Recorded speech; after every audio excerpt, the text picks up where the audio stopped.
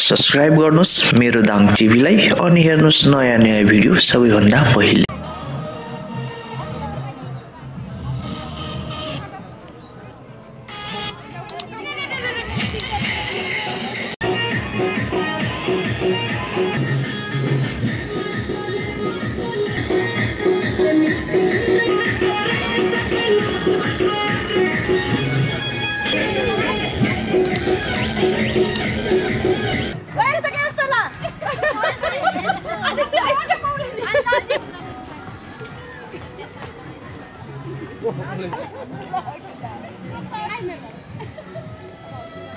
ये तो बहुत उजला लगती है।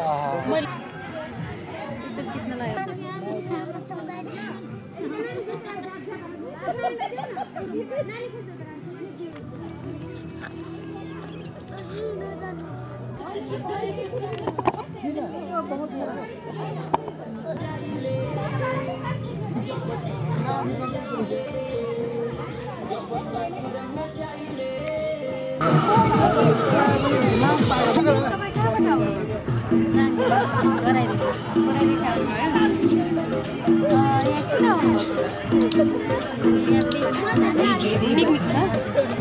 ए कस्तो लागिरहेछ त तपाईलाई कस्तो लाग्यो ठाउँ रमाइलो रहेछ राम्रो छ ए जखेर तालमा किन यो बोटिङ पनि गर्ने हो विचार गरौँला के नाम हजुरको अम्बिकाबाट ए यो ठाउँ चाहिँ कस्तो लाग्छ हजुरलाई राम्रो रहेछ पहिलोपटक आएको होइन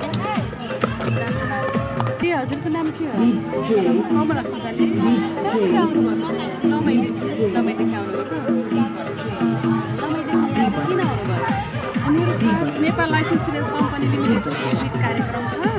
हजुर पिकनिकमा आएका हौ त्यही बेलामा आएको बेलामा यहाँ रमाइलो गरौँ भनेर एकछिन कस्तो लाग्यो त तपाईँलाई यो ठाउँ पहिलोपटक आउनुभएको हो होइन धेरै पटक आएको नजिकै हो ठाउँ त राम्रो छ अलिक व्यवस्थितमा चाहिँ कमी छ व्यवस्थित धेरै राम्रो छैन अब हुन त पहिला नभन्दा त अहिले अलिक सुधार भइरहेको छ धेरै त्यो सानोहरू पनि अलि अस्तव्यस्त थियो अहिले ठिकै छ अलि राम्रो योभन्दा अझै राम्रो भयो भने अझै विकास होला अझै होला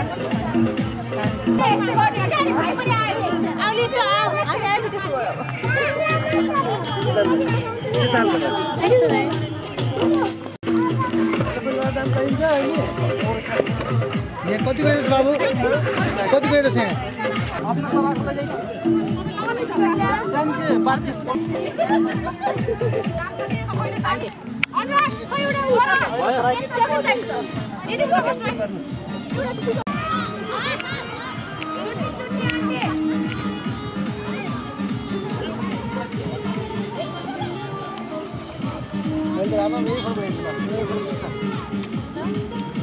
यहाँको शुभ नाम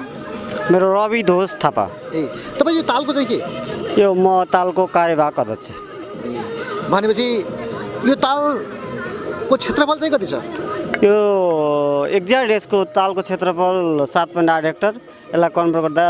मोटामोटी 12 बिघाको छ 12 बिघा पानीले ओगटेको क्षेत्रफल कति पानीले ओगटेको क्षेत्रफल नै करेक्ट 7.8 हेक्टर 12 बिघा हो त्यो बाहेक यसको अरू क्षेत्रफल चाहिँ कति हो यसको अरू क्षेत्रफल छैन यो सामुदायिक वनभित्र यो जखेरा सामुदायिक वनभित्रको क्षेत्रफलभित्र रहेको एउटा यो ताल हो जखेरा ताल हो यो 7 गाउँको सामुदायिक वनभित्र नै पर्छ यो जखेरा सामुदायिक वन यो ताल जस्तो यो चाहिँ प्राकृतिक ताल हो कि यसलाई चाहिँ खनेर बनाइया हो कि के गरे खास यो पहिला यो पानी कलेक्सनको रूपमा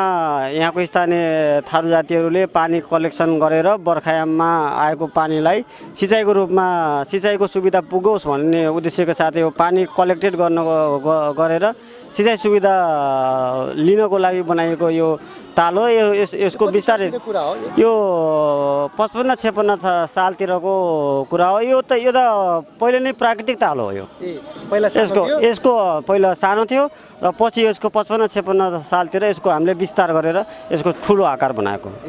अहिले यो पछिल्लो समय पनि केही भयो त्यो बाहेक त्यसको विस्तार कार्य जारी छ कि यसको विस्तार कार्य जारी छ अहिले पनि वन मन्त्रालयबाट विनियोजित 4 लाख रुपैयाँ त्यहाँ हामीले यो तालकै क्षेत्रफल यो बढाउने हिसाबले लगभग 1 बिघाको मोटामोटी क्षेत्रफल अहिले पनि बढ्दैछ यो जस्तो गणेश मन्दिरको अगाडितिरबाट यो यसको एस्टिमेट भइराखेको छ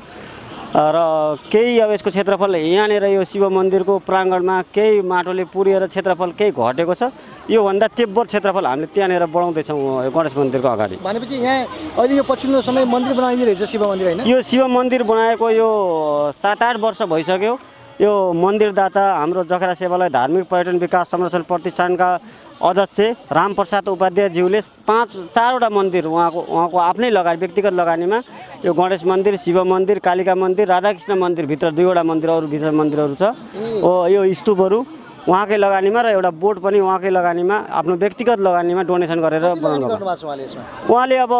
अन्दाजी मोटामोटी अब क्यालकुलेट गर्ने हो, तपाईँ हामीले क्यालकुलेट गर्दा हुन्छ। यो मन्दिरमा कति लाग्यो लगानी, त्यो मन्दिरमा अरू साना 2वटा मन्दिर छ, एउटा स्तूप बनाउनु भएको छ। मोटामोटी उहाँले आफ्नो 50 लाख जति प्रपर्टी यहाँ लगाउनु भएको छ व्यक्तिगत। पछिल्लो समय यहाँ ढुङ्गा पनि चलाउन लागि रहेछ। पछिल्लो समय भन्दा पनि यो तपाईँको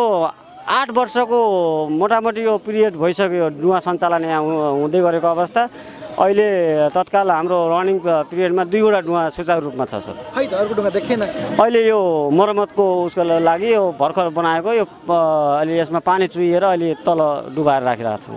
भनेपछि अब यसको विकासको लागि अरू के गर्नुपर्छ जस्तो लाग्छ तपाईँलाई? अब यसको विकासको लागि सबभन्दा पहिला त यसको पर्यटन प्रवर्धनमा अब जस्तै यो अब 5 नम्बर प्रदेशकै पर्यटनको हिसाबले हामीले यसलाई अगाडि बढाउने यसको डिपिआर पनि नगरपालिकाले भर्खर डिपिआर पनि तयार पारेको छ। अब यसलाई चिनाउनको लागि हामीले यो 7 गाउँबाट यसको होमस्टेको सुरुवात गर्दैछौँ ताकि यसमा जखेरा तालमा किन आउने त जखेरा तालमा आउनुको उद्देश्य के त पर्यटकहरूलाई कसरी भित्राउने त त्यसको लागि हामीले यो गाउँलाई नै होमस्टेको रूपमा विकसित गर्दै लैजाने र आगामी दिनहरूमा यो गाउँको पनि सबै उहरूलाई अब जनताहरूलाई यो तालबाट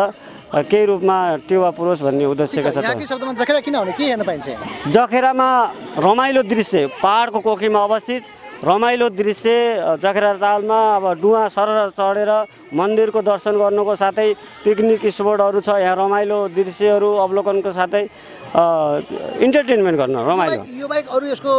के विकास गर्नुपर्छ, के गर्नुपर्छ जस्तो लाग्छ? यसको विकास थप के गर्न सकिन्छ? यो त अब सबै तपाईँहरूले अब नगरपालिकामा गएर त्यसको डिपिआर अध्ययन गरेर अब हेर्न सक्नुहुन्छ। यसको वृहत योजना योजना बनिसकेको छ। अब यसको 25 वर्षमा अब यसले जखेरा तालले निकै अगाडि फड्को मार्नेछ। कस्तो के गर्नुपर्छ तपाईँको अध्यक्ष भएको कार्यवाहक अध्यक्ष? अब यसको परिचय यो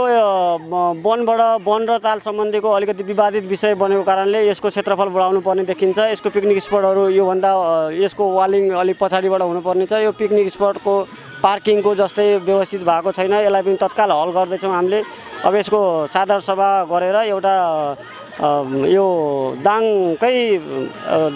धारापानी मोडेलमा हामी अब यसलाई लैजाँदैछौँ। ठिक छ। यो यहाँले 7-8 वर्ष भयो यहाँ ढुङ्गा चल्ला भन्नुभयो होइन? हजुर। भनेपछि कस्तो छ यसको समिति मार्फत ढुङ्गा चलिरहेको हो अहिले? हजुर। जखेरा सेवालय धार्मिक पर्यटन विकास संरक्षण प्रतिष्ठान पाउँछु भन्नुभएको थियो। हजुर हजुर 11,000 उहाँलाई 11,000 दिएको छ र हाम्रो एकजना अफिसियल उहाँ पनि करारमा एकजना कर्मचारी हुनुहुन्छ। उहाँले 8,000 मतलब पारिश्रमिक लिनुहुन्छ। 2जना छ। ढुङ्गाबाट मन्थली कति कमाइ हुन्छ? ढुङ्गाबाट मोटामोटी अब सिजनमा अलि बेसी हुन्छ र यो कार्तिकदेखि दसैँ तिहारभन्दा पछाडिकोलाई हामीले यसलाई सिजनको रूपमा मान्छौँ र यो अफ सिजन भन्छौँ यति बेला हामीले। यसमा हाम्रो 20,000 जति मन्थली हाम्रो ढुङ्गाबाट र यो पिकनिकबाट कलेक्ट आज भोलि सिजनमा अलि बेसी हुन्छ। सिजनमा हामीले 30-35 हजार रुपियाँ महिनाको कलेक्ट गर्छौँ। यसमा हामीले अहिले तत्काल हाम्रो बडी आइसकेपछि हामीले यो स्टेज निर्माण, टोयलेटहरू थायी रूपमा टोयलेटको व्यवस्था, खानेपानीको व्यवस्था अब यिनै अब मतलब भौतिक संरचनाको लागि खर्च गरेर माछा छ यसमा। यो हामी यो समिति मार्फत नै माछा हामीले हालेका छौँ। यो आर्थिक वर्षमा 1,25,000 माछा हामीले समथिङ यसमा छोडेका छौँ। अब माछाको त अब तपाईँको दाना छैन, यहाँ कुनै दाना पानी त छ, दाना नभएको कारणले यसको बढ्दो क्रम छैन, साइजै सानो छ। अब यसबाट हाम्रो खासै बिक्री वितरण हुनुपर्ने हो तर अहिले विभिन्न प्रजातिका चराचुरुङ्गीहरूले त्यो माछा मारेर खाइदिने लगभग माछा अब न्यून मात्रामा भेट्न सक्छौँ हामीले माछा मार्ने उद्देश्य छ कि छैन अब के हुन्छ हाम्रो माछा हामीले अहिले माछा मार्ने उद्देश्य छैन सर हामीले माछा मार्दैन अब सौन्दर्यको लागि नै अब माछाको यो अब दाना पनि छैन हामीसँग माछा हुर्केको अवस्था पनि छैन माछा मार्दैनौँ हामीले तत्काल यो बाहेक अरू आय स्रोत के हुन सक्छ अब योबाट अन्य आय स्रोतहरू त अब बढी से बढी पर्यटकहरू भित्र आएर यहाँको अब टिकट सिस्टम गराएर यसलाई व्यवस्थित बनाएर मिनी जूको अवधारणा लिएको छौँ हामीले मिनी जूको त्यहाँ स्थापना गरेर अब यहाँदेखि गेट इन्ट्रीको 5 रुपियाँदेखि कम्तीमा पनि प्रति व्यक्ति 5 रुपियाँ टिकट गराउनु पर्छ र यहाँको सरसफाइदेखि लिएर हरेक कुराहरूको म्यानेज गरेर जानुपर्छ भन्ने हाम्रो योजना हो र अब नगरपालिकाबाट पनि केही रकम हामीलाई विनियोजन भएको छैन यो सङ्घीय यो मन्दिरको इन्टरलक बन्दैछ यो पनि 15 लाखको यो राष्ट्रपति चुरे संरक्षण विकास तराई मधेस विकास संरक्षणको योजना अन्तर्गत हो यो वन मन्त्रालयबाट यो ताल कटान पनि वन मन्त्रालयबाट हो र स्थानीय तहले हामीलाई एउटा त्यो गृह योजना मात्र एउटा बनाइदिएको छ त्यो गृह योजनाको सबै दस्तावेजहरू हामीले राम्रोसँग अध्ययन पनि गर्न पाएको छैनौँ अब त्यो तारभित्र हामी बोतलहरू देखिरहेको छौँ हैन हजुर तार पनि छैन तारबार पनि छैन यसको हामीले पटक हो तपाईले एकदम हो हामीलाई पनि यो खड्किरहेको अवस्था हो हामीले नगरपालिकामा पनि पटक डेलिगेसन गएर हामीले यो फोहोर मैलालाई कलेक्टेड गर्ने अब तपाईँ उपलब्ध गराइदिनुहोस् भन्ने विषयमा हामीले मेयर साहबसँग कुरा गर्दाखेरि हुन्छ भन्ने कुरा गर्नुभयो अहिलेसम्म हामीले यो अस्थायी रूपमा यस्तो रिङहरू राखेर यसलाई पनि अब अलि व्यवस्थित ढङ्गले यसलाई फोहोर कलेक्टेडको हिसाबले अब अगाडि बढाइरहेको छ सरसफाइ गर्नुपर्ने अब अहिले त अब तपाईँले आउनुभयो दिनभरिको फोहोरहरू देख्नुभयो हो अब भोलि बिहान आउनुभयो भने तपाईँहरू क्लिन देख्नुहुन्छ सबै भित्र तारभित्र र बाहिर मन्दिरहरू निर्माण गर्नुको कारण के हो दैविक शक्ति पनि छ कि त्यत्तिकै सौन्दर्यको लागि बनाइएको होइन यसको अब हाम्रो अध्यक्ष अब अलि बढी धर्मप्रति विश्वास राख्ने भएको कारणले गर्दाखेरि हजुर उहाँ हजुर के नामले एकपटक रामप्रसाद उपाध्याय हुनुहुन्छ व्यक्तिगत खर्चमा गर्नुभयो अलि आध्यात्मिक धार्मिक व्यक्तित्व हो उहाँ अब त्यस कारणले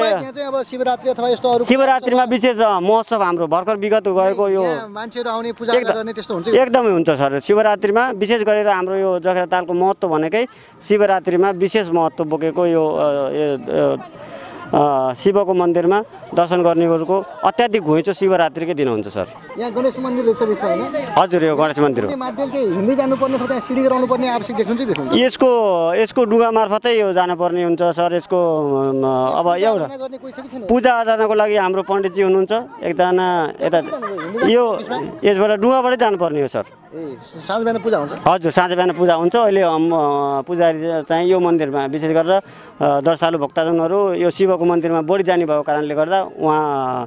पण्डितजी उहाँ हुनुहुन्छ यो शिव मन्दिरमा मात्र सुन्दर ठाउँ छ यो हैन अब लमाई नगरपालिका वडा नम्बर 3 अवस्थितमा यो जखेरा पूर्व पश्चिम राजमार्ग अन्तर्गत कति टाढा पर्छ त्यहाँबाट पूर्व पश्चिम राजमार्ग अन्तर्गत लमाई बजारदेखि 5 किलोमिटर पूर्वमा आएर 1.5 किलोमिटर भित्र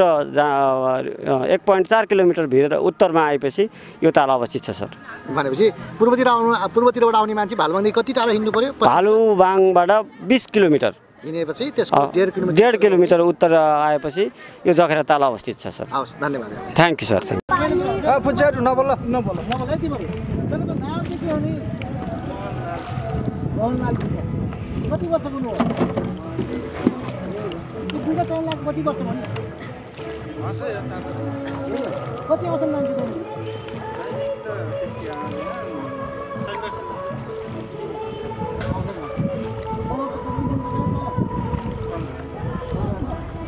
रमाइलो छ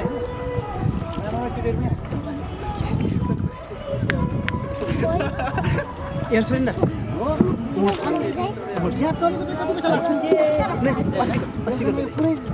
उल्टा हो जाए उमर से उमर से ये मंदिर है 80 को घुमाई मंदिर है घुमाइना यहाँ से नहीं उमर से ठीक बा जाए उल्टा हिट हेर्छु रमाइलो हुन्छ सम्मान जोस आज दिन आके रमाइलो करें मिलल भाई ढुङ्गा चलाइले फेन धेरै दिन राख्ले रे लगभग 5 वर्ष भइटा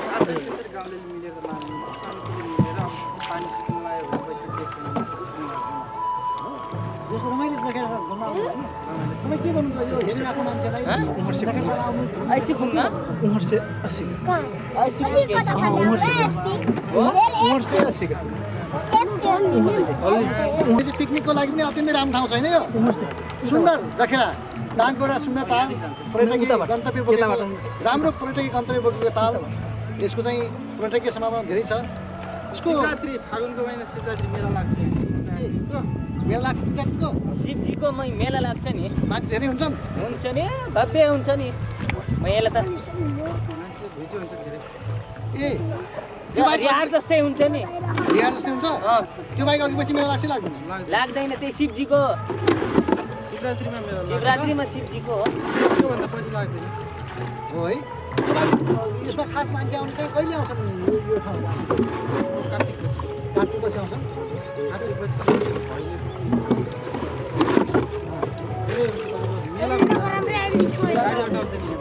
गाडी लाउँदैन त्यति धेरै आउँछन् है